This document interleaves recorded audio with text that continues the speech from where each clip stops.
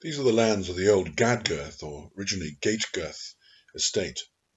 This lies in the parish of Coylton, not far from Annbank on the River Aire. The stark but functional bridge at Gadgirth was built in 1909. Crawfordston Farm can be seen in the distance. The name of the estate is thought to come from the word gate or gad, which is an archaic measure of land, and the word girth or garth, which is an enclosure.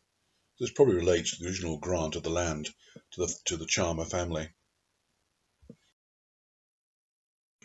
The impressive Enterkin or Gadgirth viaduct, until recently, certainly carried coal trains down to the washery at Killock.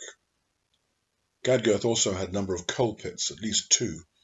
Sadly, there are records in the late 19th century of people being killed down them. At least two miners met their deaths through collapse of the roof of the mine.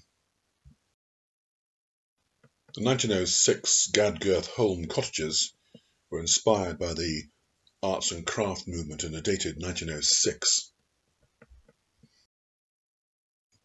The Chalmers family held Gadgirth from possibly the 12th, but certainly the 14th century, until around 1761. The name Chalmers had come from the fact that one of the family had been the Lord High Chamberlain of Scotland, essentially in charge of the collection of revenues. The name Chalmers is just a variation on chamber and chamberlain. One of the family distinguished themselves in the wars against the English fighting for the French, and were granted the right by the French king to use the fleur-de-lis on the coat of arms. The family incurred many debts supporting King Charles I, and the estate was sold off in portions. The last of the direct line was a soldier.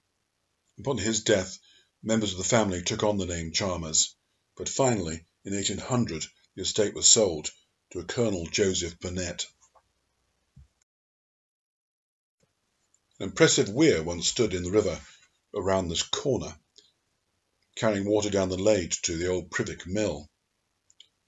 Opposite that mill stood the original castle here, known as the Old Har. The later castle was demolished in 1808. It had been a place where John Knox had preached. Also Mary Queen of Scots is supposed to have stayed here. Colonel Burnett built a new mansion house, also a walled garden, stables, etc. This became a children's home eventually, but was demolished in 1968.